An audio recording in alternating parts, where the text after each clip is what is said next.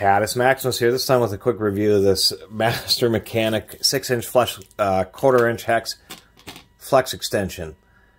It caught my eye because if you've ever worked with CNC machine tools or been in around any kind of factories where they have machines that require coolants, they have these weird flexible interlinking hoses that look just like this. And so that's what kind of caught my eye.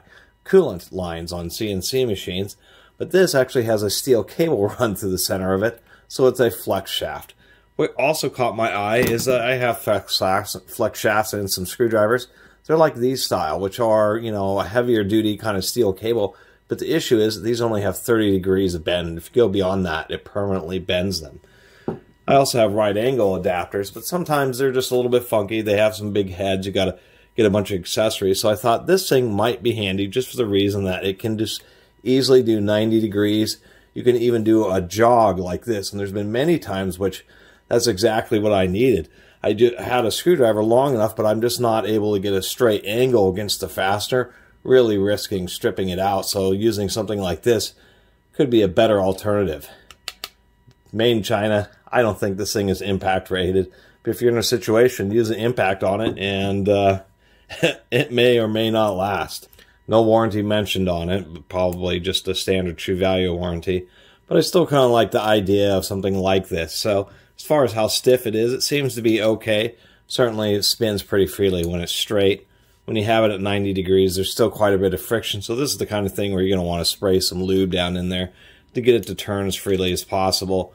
You know, the manufacturing, the forging here, just, yeah, it's okay, but it's kind of, you know, Chinesium. It's not that great, not super high quality. Let's see how stiff it seems. I got an adapter and a socket. We'll just see.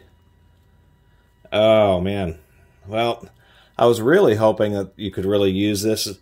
If you use an impact with this, it'll probably snap. So this is actually not for breaking screws. I can already tell just by the minimal amount of torque how much this thing is wanting to flex, that I could probably just break this just with my hand using this hand screwdriver pretty easily. So this is actually not for breaking screws unless they're not very tight. It would really be for running fasteners in and out of a tight space.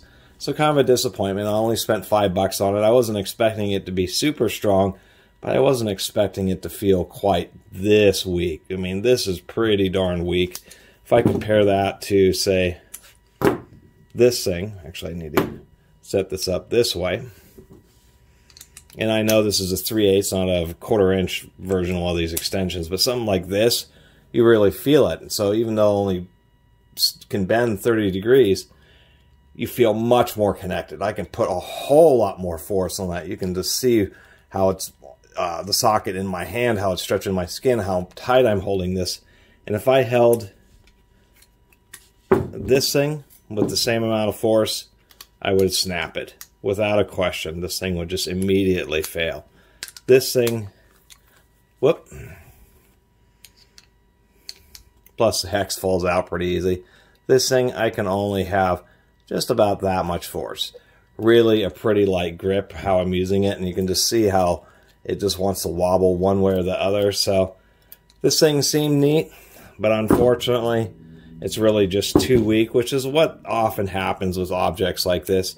You know, when manufacturers come up with ideas like this, don't try to race to the bottom and make them so cheesy. Make it so something that might actually be usable for breaking fasteners, where somebody might be able to get some real work done with it. Not make a kind of gimmicky product that ends up being so weak that you can break it just with a hand screwdriver. That's a little absurd. Shame on you, True Value. Anyway, really appreciate everybody who's been watching and subscribing. If you haven't subscribed, please do. Till next time, Catus Maximus out.